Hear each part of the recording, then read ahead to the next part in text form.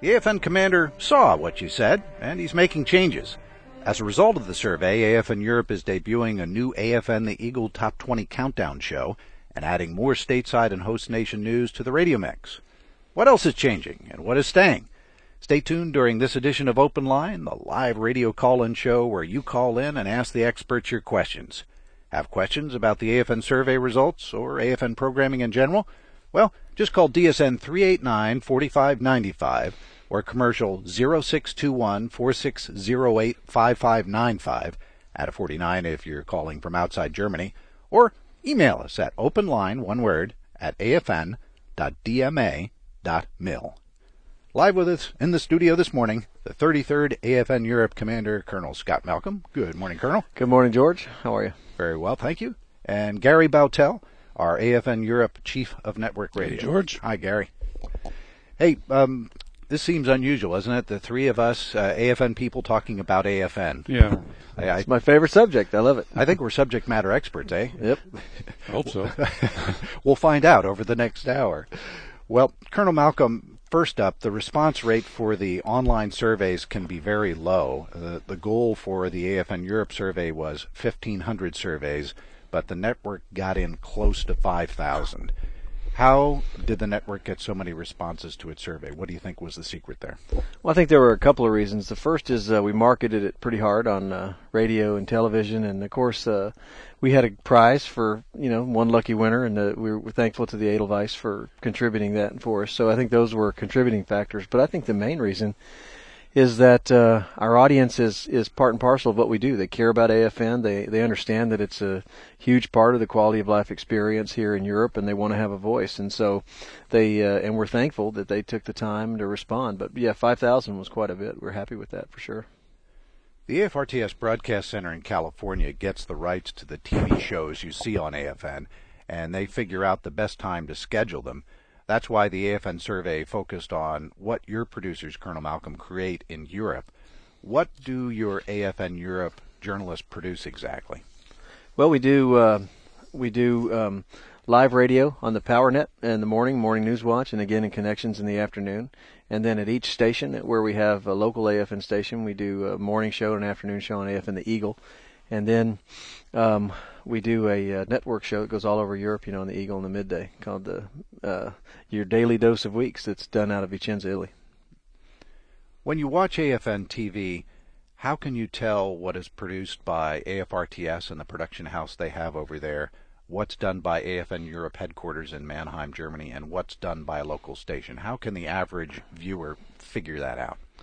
Well, there's as you just mentioned, there are three tiers of the products that you see, and the ones that are some of them are done by a contractor back in the States, and they take a long time to produce, and they typically have a long shelf life, and they're meant for the global DoD audience, and they are the big issues that are strategic DoD themes. And an example of one of those commercials is bike safety with the chameleon. And that is a film quality commercial. You can tell that.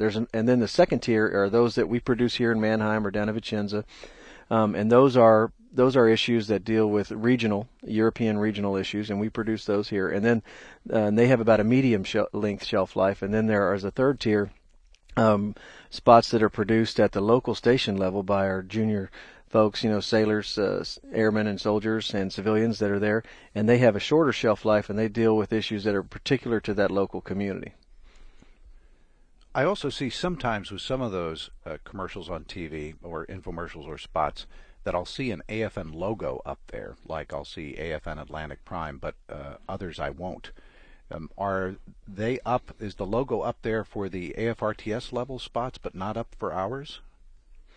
Gary, would you care to answer that one? I think it depends on the local station's capabilities, and there's some differences between the spots that are produced at the various stations and between the commercial organizations that AFRTS hires to make spots for us, and some are older, some are newer, so you're going to see a lot of difference in the way they're produced and also in the quality. I mean, if you produce a spot at a station where you only have 2 or 3 people, doing television and radio, it's going to be a little bit faster and a little easier and not quite so complicated and involved. It's also should be noted that You also have these tiers as far as the news is concerned. I mean, obviously, when you're watching NBC or CBS or whatever, it's not coming from us. But the newscasts are also produced at the Pentagon Channel, and the Navy has theirs, and the Air Force has theirs, and these are global newscasts that they send out, and then we do ours. So there are 3 levels to just about everything that we do on radio and television. That's a good point. In preparation for the show, we asked each of our local stations to check with their audience and ask their audience what questions they had for you, Colonel Malcolm, about AFN radio and TV programming. Can I say something before you go while we're still please. on the subject of spot announcements? Sure. One of the things about the survey that we noticed, the primary trend, the survey respondents was about our spot announcements on radio, but primarily on TV. And we hear you. You're telling us that you want to see more in different spots. You're telling us that you want to see spots that are less focused on don't do this and don't do that, sort of the negative application. And you'd rather see spots that highlight the positive application. Do this behavior as opposed to don't do that other behavior. And we're working on that. We're developing new programs to kind of get at that. One of the things that we're doing is we've got 2 new folks, 2 new producers to produce command information. We're going out and we're trying to find opportunities to partner with other agencies to make commercials, like the Ad Council, for example. We're airing some of those commercials. If you've seen the one with the father at the squirt gun playing with his son, or the father and the cheerleader daughter, things like that. We're just looking at different opportunities to increase and broaden the type of spots that we have on there. So that's one thing. We're also coordinating better between my headquarters here in Mannheim and our Southern Region headquarters in Vicenza, so that we want to make sure we don't duplicate any effort. So, occasionally we might be doing a spot on the same subject. Well, we want to make sure we don't do that. So then we get, instead of 2 spots on the same subject, now we're going to really watch that from a management perspective. Then we get 2 different spots. And then we've got a standardized community calendar initiative coming up, so that we can get the short-lived information up there, and it'll take our producers really limited time to put those together. And you'll start seeing that over the course of the next few weeks to a month. And then we want to get a better handle on measuring effectiveness of spots, so that ones that do work, or we hear a lot about, we'll be able to find out what makes those work and what's good about that, and we will kind of repeat the goodness in those, and the ones that we don't hear much about, we won't try those strategies. Just a point on spot frequency, Colonel Malcolm.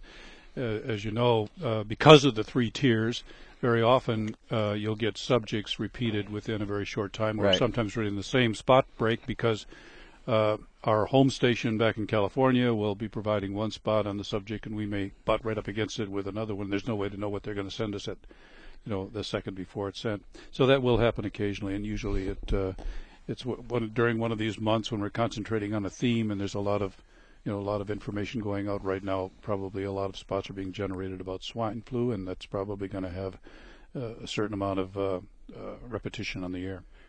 Nina from Rotterdam has a question about the TV commercials that she sees on AFN.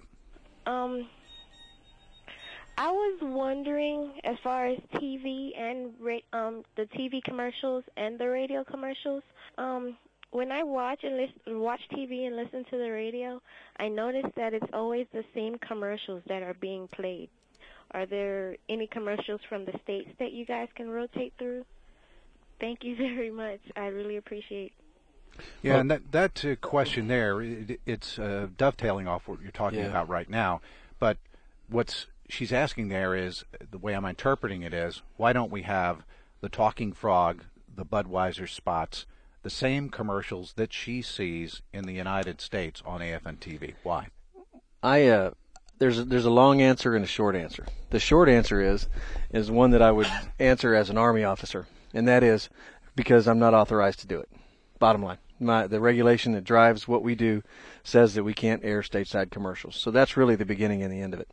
Now, the logic behind that, though, is the longer answer, and I could talk for 20 minutes on it, but let me just cut to the chase, and that is that we don't endorse products. We're a Department of Defense agency. We don't endorse products. That's one thing. Second thing is those are made to produce revenue for the stations that run them, and we don't produce revenue. That's not what we do. And then you can go and we can start talking about, the licensing, the music that's used, you have to get special permission for, and we're not in the business of that, and it just goes on and on and on. So I like to just drill down to the Army officer response, which is, I am not authorized to do it. But to point what the audience would, what the effect that it would have on our audience would be that they would basically lose all the primetime programming that we have because right, that's a good point. Because we wouldn't be able to afford it because we, if we would be violating all kinds of rules and regulations in the first place. But if we had to buy, if we had to pay for if we took in revenue from the commercials, we would basically lose. We'd have to pay for the content that we're showing. Exactly. And right now, out of the goodness of the goodness of the hearts of the networks that either donate the programming to us or give it to us at very low cost. I mean, that's how we provide content for our viewers. And we're talking about 9 channels, 24 hours a day, 7 days a week. That's a lot of content, and it's it's the highest rated stuff in the States. And I remember being here when I was a first grader, and my dad was in the Army. And AFN, I was here when it first started, and I want to say 71 or something. And it came on at 10 in the morning and lasted for about 6 hours, and they played the Star Spangled Banner, and it was gone. And so black and white. We've come a long way from that. And one of the reasons one of the reasons we're able to get all this content is because we don't show stateside commercials. And finally, another reason is that my mission is to provide command information. And that command information comes in the form of those spots in the middle, and it comes, in the information that we put out on the radio between our DJ shows and what have you. And so, in order for me to be able to do my mission, that's another reason. I have a note from our producer that Terry from Mannheim is on the line with a commercial question. Good morning, Terry. Hello, good morning. Am I on the air? You are. Okay, good. This is Terry, and Gary knows me well. Yes, I do. I'm the big complainer. Well, you keep us straight. Okay, I try. I have a couple of complaints, as usual. Okay. I am constantly on the radio, all the shows. I'm disabled and have to lie around a lot.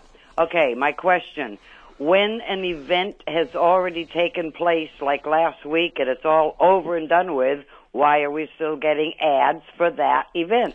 Well, that's a good question. I heard that same ad this morning, and I haven't had a chance to talk to the people in the command information section. Okay. But it involves our computer system that we load all these commercials into, and it's... but somebody needs to wake up, and when the event is over, they need to take them out. That's well, in very fact, annoying. we did exactly that, Terry. Okay, good. I'm glad. That same spot has come up before, and we went into the computer, we deleted it. Good. So Things it's not are supposed to looking be up there. Then. Good. But it somehow, on Came the back. computer, it just pops right back up again. Okay, next question, not to take too long. Okay. With all of the commercials, we get so many repeats, umpteen times a day, and they get so annoying. I know them all by heart. Yeah. That was one of the big issues in the survey. Yeah. And that's something that... But I don't get to take the survey, as you know. Well, your own personal survey, you've been keeping us, like I say, up to date on what we're doing wrong. I hope so. I'm probably well talked about we as appreciate being the that. most annoying one, but whatever. Yeah. We need to do better. Repetition. That's the main thing. Yeah, repetition is a problem. And we're working on it. We've got we're looking right now at we're scrubbing the whole list of commercials that we have. Some have been on the air too long. Great. So we're going to try to clean that up. Great. One more thing, please. Many times, particularly at 1800 when Rush Limbaugh comes on, 1805, sometimes he doesn't show up. I mean, his voice is not there. And we're getting all kinds of junk from some other NPR program or some radio program, and it's 20 minutes into the hour, and finally Rush comes on in the middle of some sentence. Okay, I'm going to point the finger in a different direction now. Okay. Our mother station back in California that provides us all of the U.S. programming, yeah, they just installed a whole new system. Good. And it is totally messing us up here, because the past couple of days in the morning, if you listen in the morning, oh yeah, we had some real problems with features not being where they should be, and right.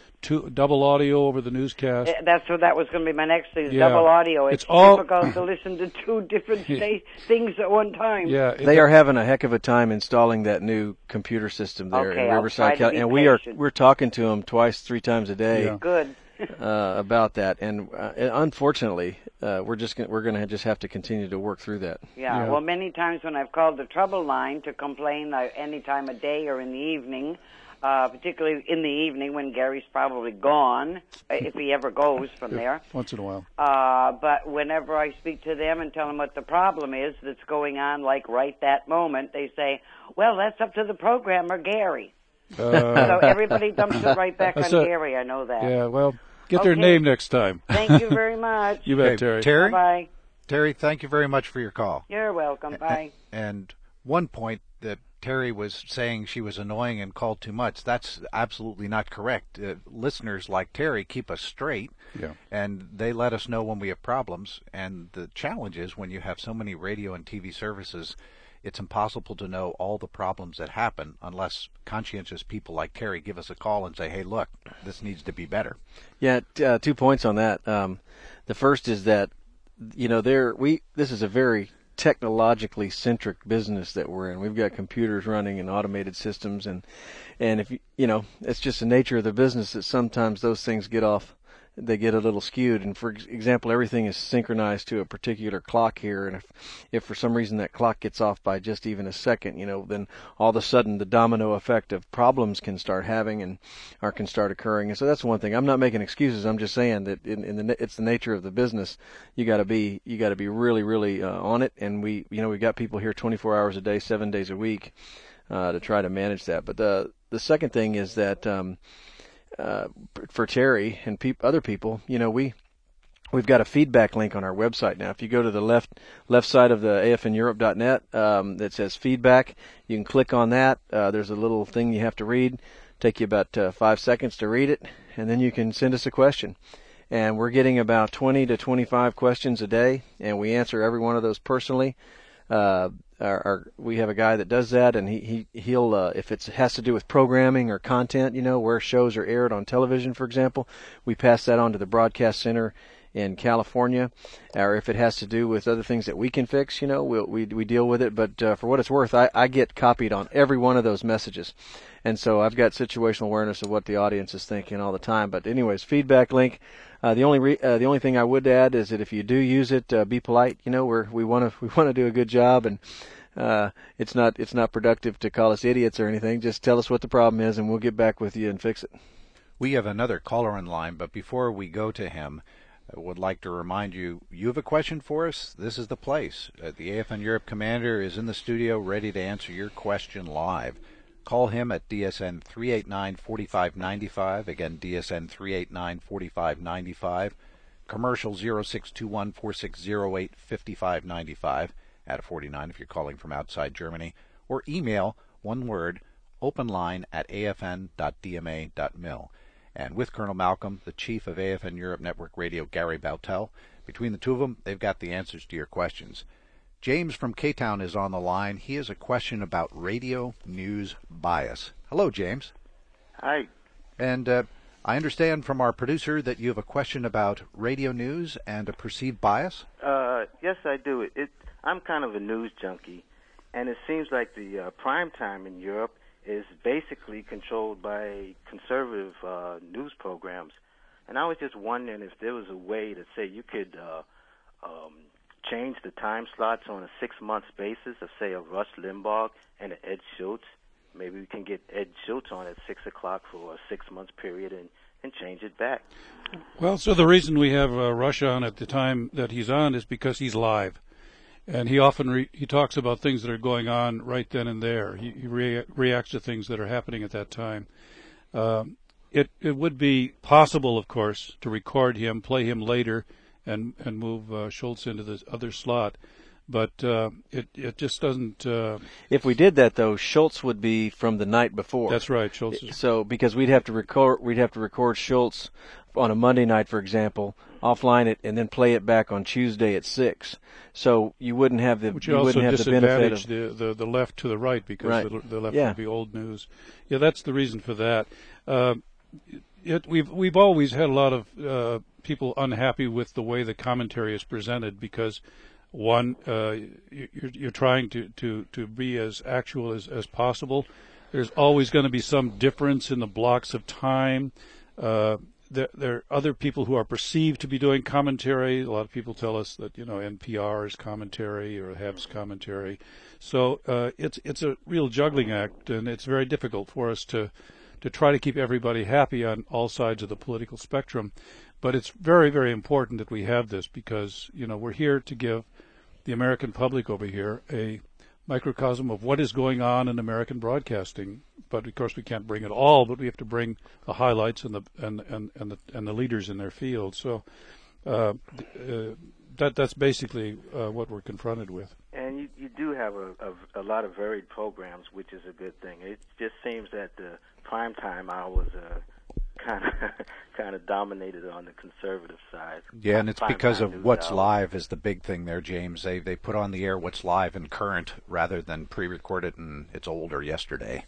Okay, well, thank you for taking my question. Thank you very much for your call. No problem. Bye. The survey asked a lot of questions about music preference, and we have Terrence from Brussels who has a question about music, in particular a question about country music. Yeah, I'm a real big country music fan, and I'm wondering why AFN doesn't play more of the country music within their Eagle format. Okay, good question. Well, the Eagle format is a very, very complicated and scientifically designed music program, which is based on a survey of our audience, and it's mostly adult contemporary and some older stuff from 10 or 20 years ago. There are some country music selections in the Eagle format. They're called crossover. They sort of fit in both adult contemporary and country. We do, however, have the Country Countdown show on the Eagle, which we are going to be putting in a new time slot because the survey indicated that country is very popular. And so we're going to take the American Country Countdown on Sunday and move it to 1700 hours Sunday evening instead of 11 o'clock, and we hope that will reach a wider audience. We're also thinking about increasing the amount of country that we're playing on the PowerNet. Would you have any other questions on that? Well, before we go back to Terrence, if we do, I just wanted to also say that I am more and more, it's surprising me, but I'm more and more becoming a fan of country music. And I when I'm at home and I want to listen to it, I just go to my decoder, channel 22, which is 24/7 country music, and I listen to it in my house. And it's it's nationally syndicated from the United States. It's quality, top 40, 50 country music, and it's well hosted. And then we insert local command information from here in Mannheim. So channel 22 on your decoder is another great way to get country music. We're going to go back to the phone lines. Brian from Vilsec on the line with a question about embedded ads. Hello, Brian. You still with us, Brian? No, this is not Brian. Oh, it's not Brian. Who's this? Yeah, this is Brian. Oh, wow. We got two guys on the line or something? Do we have two? Do I have stereo callers? Brian, are you there? Yes, I am. Is anybody else there? It's just Brian. Okay, interesting. See what I was talking about, the gremlins in the building. Brian, what's your question? Well, I've got a couple. One is the advertisements that are embedded into, and I especially noticed it on Sports Overnight America, where the announcers will just give out advertisement for Sears siding or whatever they're talking about, along with phone numbers or insurance and with the phone numbers. And I realize that's all coming from the States, but it sounds like what your question is, we said we don't do commercials, but you heard a Sears commercial. Why? Yeah, well, I heard Sears commercials for insurance, and yeah, it's part of their taglines and their transition lines. They'll usually throw in a product name and maybe one of the branding statements. Right. And they do it on the quick and dirty because they know that they're getting extra buck for their ads, and these are impossible for our broadcast engineers to edit out. Normally the spots are are at the same time every day. And so at the control center, at the broadcast center in California, they will cover those areas with our own command information spots. But when they do these little transitions and toss in such and such insurance with whatever, that's something we just cannot control, unfortunately. Mm-hmm. And it's mostly because it's live. It's live most of the time, yeah, sure. With those live shows, it's impossible to edit them out when they're just throwing announcements like that. Yeah, and if you listen to NPR, you'll hear them saying who's sponsoring them too. But I mean, they don't do commercials, but they have people who donate money, and so they mention their names. Hey, Brian, real quick, let me ask you, what do you think about Sports Overnight America? Quickly. Not being a real sports guy, I don't think much about it. Oh, okay, because you said you listened to it, and I am a big sports guy. I'm just on the fence about what. Well, they seem to. Well, that's all right. If you're not a big sports guy, that's fine. You said you had another question? Yeah, and on the weather reports, is it possible to get a little bit more detail when they talk about Bavaria? Bavaria's a pretty big area, and it's the size of some states in America. Sure, Brian. That depends on which forecast you're listening to. I listen only to the radio. Yeah, right. Eagle or PowerNet? PowerNet. PowerNet. Okay. If you were listening to the Eagle Morning Show, they will be giving you much more detailed information because that's a show that is only heard in Bavaria, and that's their function. We have in the PowerNet the responsibility for informing people from Norway to Spain. Yeah, Saudi Arabia. Yeah, that's true. Yeah. So you really can only basically highlight what the very basic weather condition is in the region. So we can't get much into detail, otherwise the weather forecast will be about 10 minutes long. Yeah, Right, but okay. Brian, when are you tuning into the radio? What times? All throughout the day, or morning, afternoon, or when? Mainly morning and afternoon. Okay. I'd call up AFN Bavaria and talk to Sergeant Jerry Malik. You can go to afneurope.net and get the address there. Mm-hmm. But usually our local DJs push weather, especially in the early morning from 6 to 9. That's the time when we find weather is the most important. But that's fine. Whenever you want weather, if you're not hearing it when you ask for it, call up AFN Bavaria, talk to Sergeant First Class Jerry Malik, and request more. Okay. And on the weather, is it possible for them to, since most people, the majority of people over here are here at least for 3 years, and they travel throughout Europe and stuff, and in Europe they always put out the Celsius. In stateside we use Fahrenheit.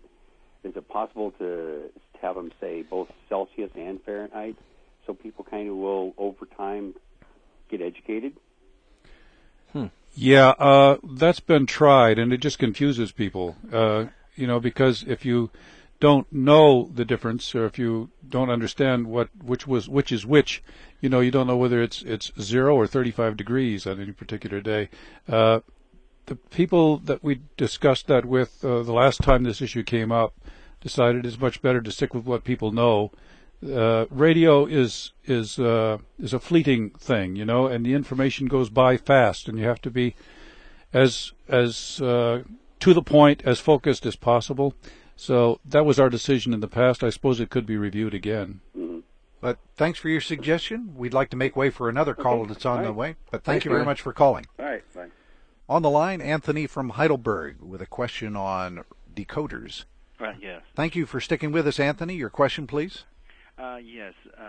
Well, first I wanted to just compliment AFN on that. It's like great programming, and there's a wide variety of programs.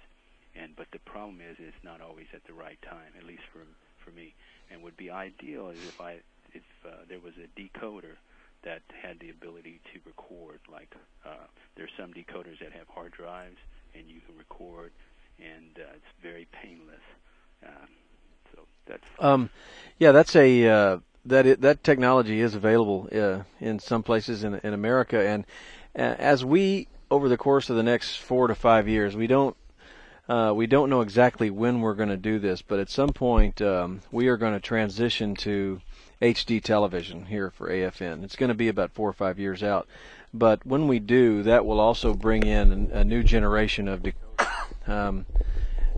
decoder for us. And we have asked, and AFRTS, our parent company, is working to try to get that capability built into the decoders. We also might do a thing where those decoders are actually what inserts the local command information in between spots. So, yeah, the next generation of decoders should have that, and it should have some other capabilities as well. Does that answer your question? Yes, it does. And, I just wish it was a little sooner, but I guess I'll just be patient. Yeah. But, keep up the good work. Appreciate the compliment. Okay. Have a good day. Next up, Vincent from Heidelberg, and Vincent has a question about Ed Schultz. Hi, Vincent. Hello. So, do you like Ed Schultz? Yes, I think he is a very excellent commentator. I think Rush Limbaugh is also excellent. I just must disagree with something that was said before. I've called on several occasions at 1800, and I was, of course, connected live to the Ed Schultz show. And then, of course, the information was aired at 2100. So this is what, I'm wondering, why are you saying that it would be taped a day later? Well, because we wouldn't be able to, if we switched them around, we wouldn't be able to air it at the time that Rush is airing. When I say we're getting it live, what I'm saying is we're able to pull it down from the satellite service that we subscribe to, and that satellite service carries both of those programs and cannot carry both of them at the same time. So we tap into it at 1800 to get Rush.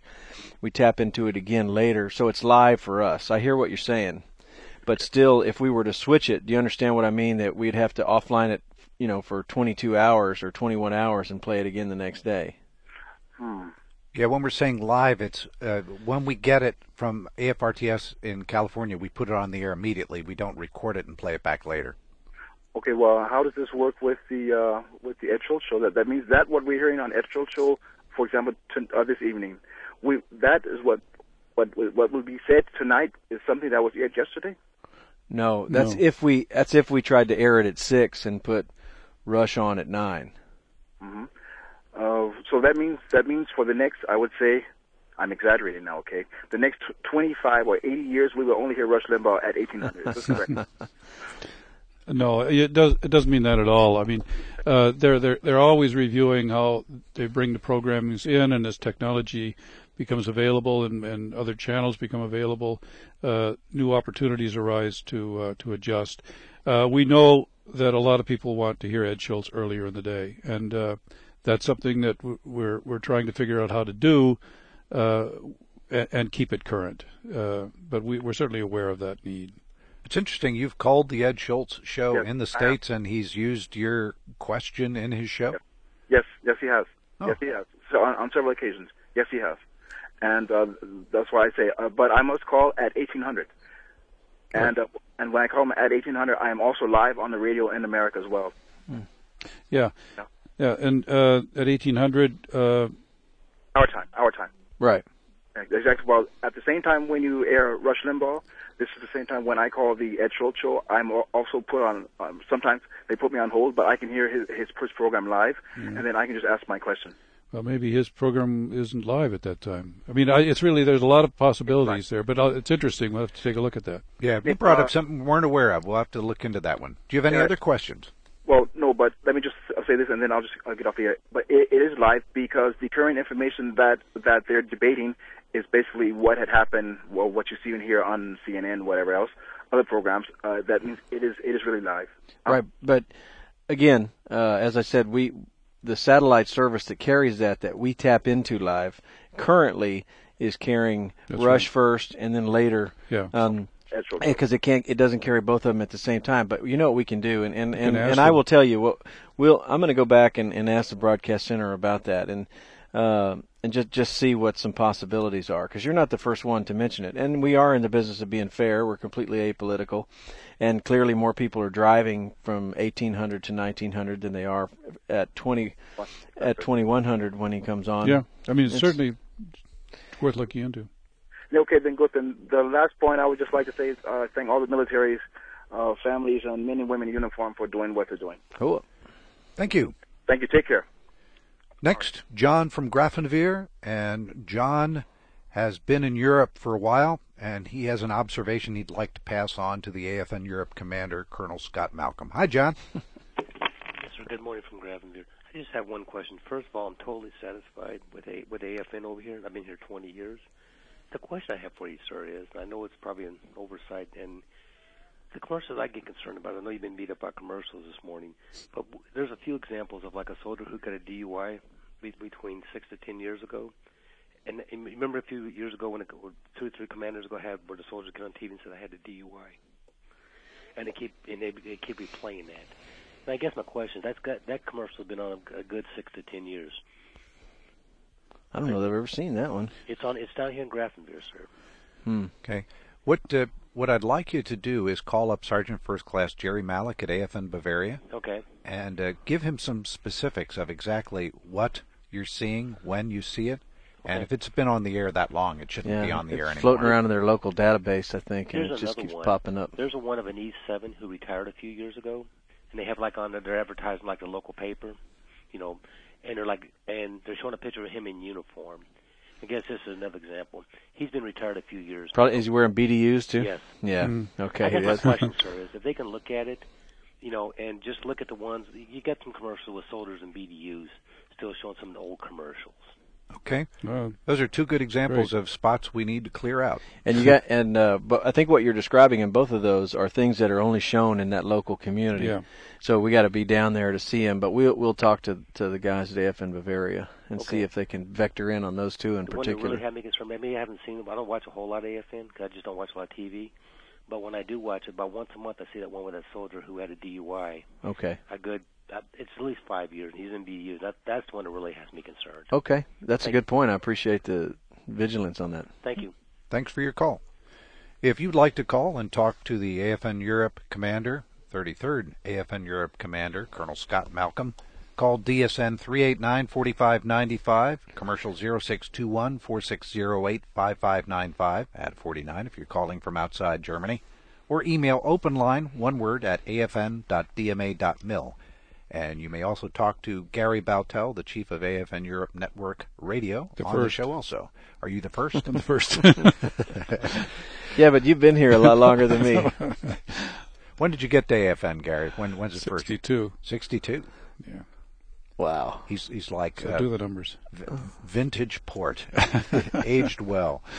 Yeah. We have... with the AFN survey, it came out earlier this year. We talked earlier that there were quite a few folks that signed up for the survey and let AFN Europe know what they think of AFN radio and TV programming. And we talked about some of the changes that are being made to AFN Europe radio and TV. In general, the survey asked a lot of questions about music preference. What did the survey reveal about the audience music preference in general? Well, it indicated that there's a huge acceptance for our Eagle format, and we put a lot of time and effort setting the Eagle up, and we did a lot of research, and we wanted to make sure that when we finally got this thing on the air, that it was going to fly and people are going to be happy with it, and we were right. We noted that not only do the people enjoy the music that they're hearing on the Eagle, and we also discovered that some of the things that we didn't know, that there was this large acceptance for country music. There were almost 50% of the people asked wanted more country, and a similar number was not very happy with country. So we have to satisfy that group without offending the other group, and as I said before, we're going to put the Country Countdown show on the Eagle at a more, I think, a better time later in the evening, 5 o'clock. We also realized that our format on the PowerNet has got listeners, but we're now in the process of rethinking the categories of music that we currently use, and if we can increase the number of music programs that we originate. For example, we have a lot of country on the PowerNet, but it's in the middle of the night when most people can't hear it. So there's a possibility that we can increase country in the Connection show that we have on every day, network-wide, from 2 to 6. Or we could probably find another time slot for another country show, possibly even a classic country show. We're thinking about all kinds of things, perhaps a Latin show, who knows. This is down the road a piece, but the survey is one of these instruments that we use to find out where our audience is going, what they want, and this has been extremely helpful in helping us plan for the future and make those adjustments that we're making right away.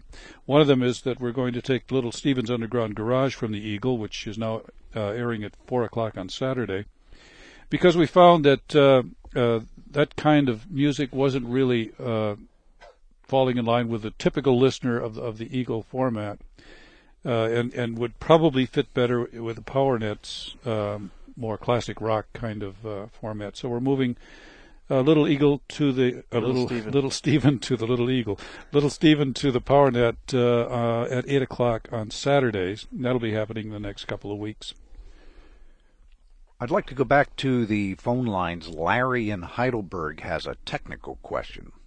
Hello, this is Larry from Heidelberg. My question is about the radio signal that I pick up in my car. It doesn't come in very well, and I'm wondering if you can tell me why. That was...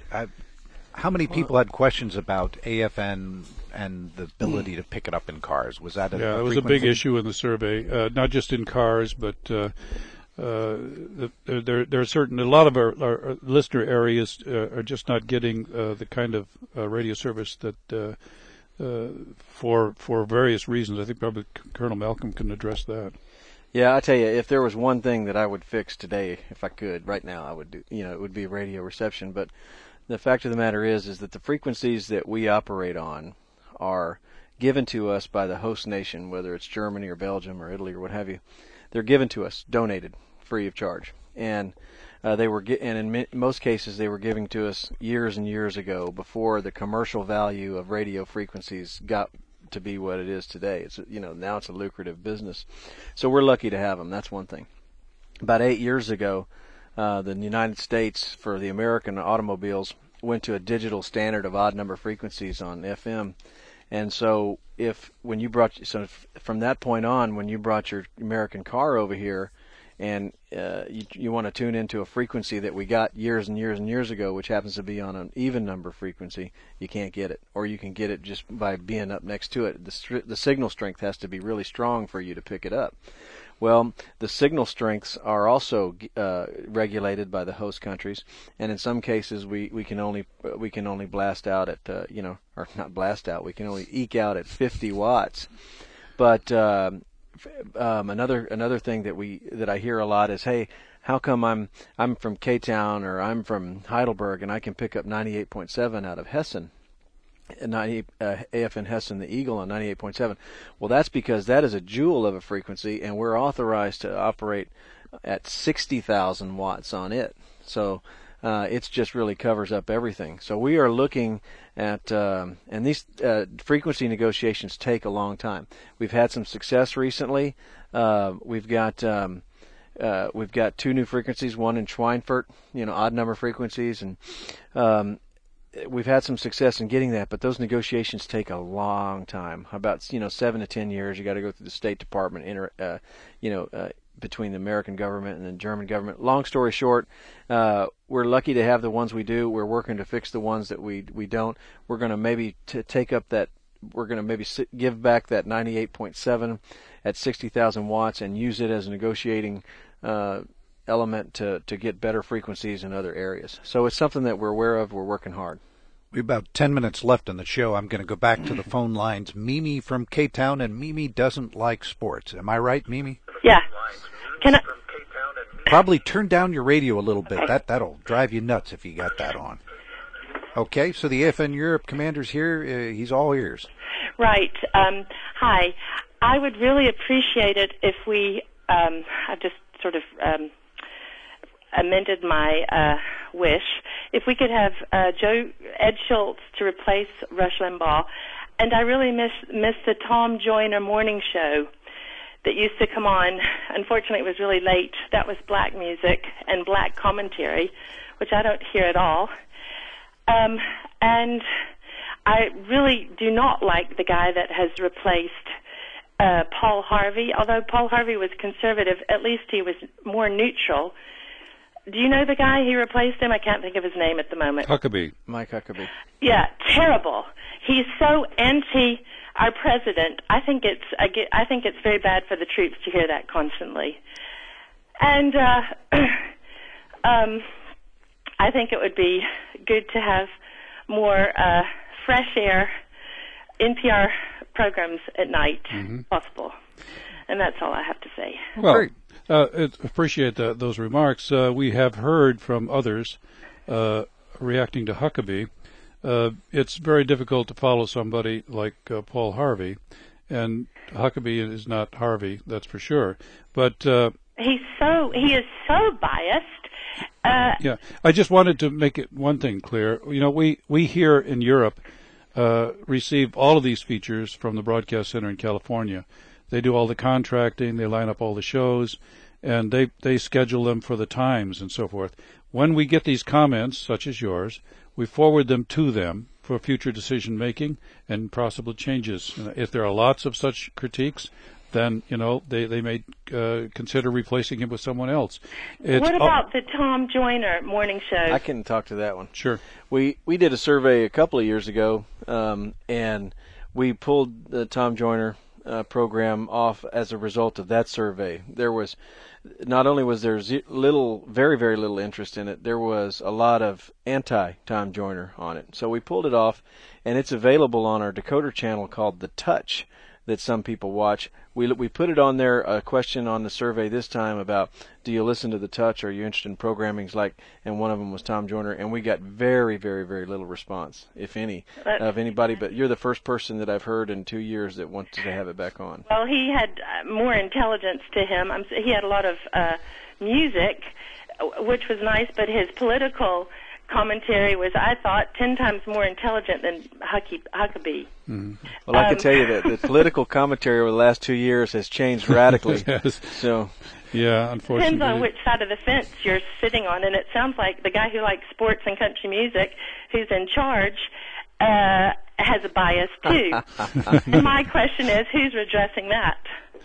No, it's not our call to begin with. So what we do is, as I said, we try to get a lot of different programs out there, for a lot of different interests.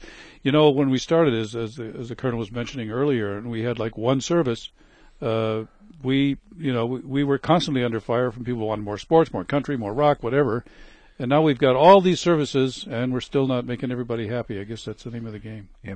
I'm going to have to jump in, ma'am, very quickly. We have two more folks that have questions, and I want to get to them before the news at the top of the hour. But thank you for calling. Thank you. Bye-bye. We have on the line Bob from Wiesbaden, who's been waiting, and he has a question. And Bob, my producer, tells me you want more sports. Is that right?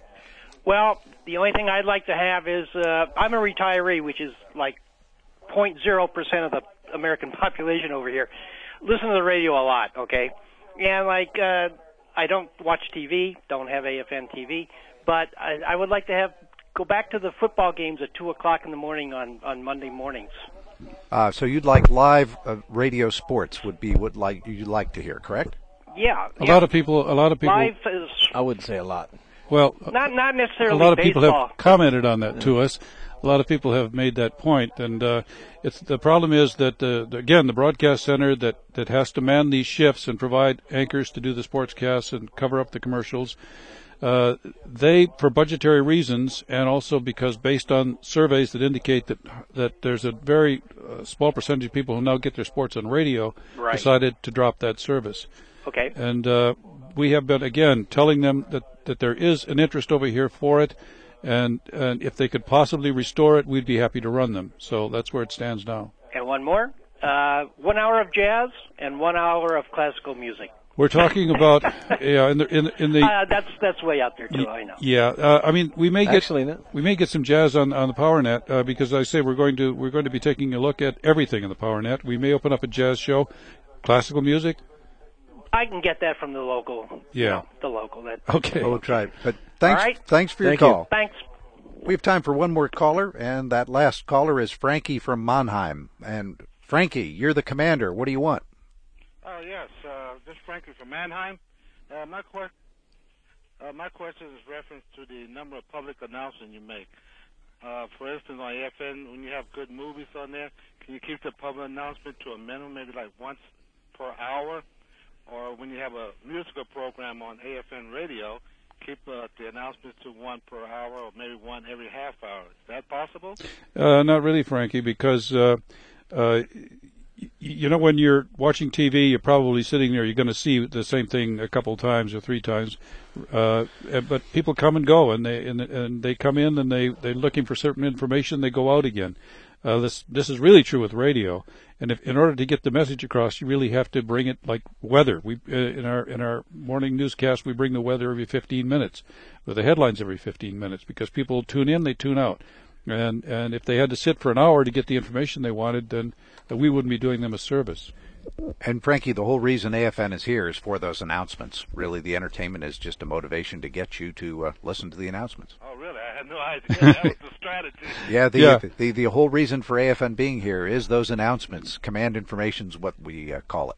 Yeah, and of course the mission is entertainment too, but that comes, I think, in the third position in our mission statement.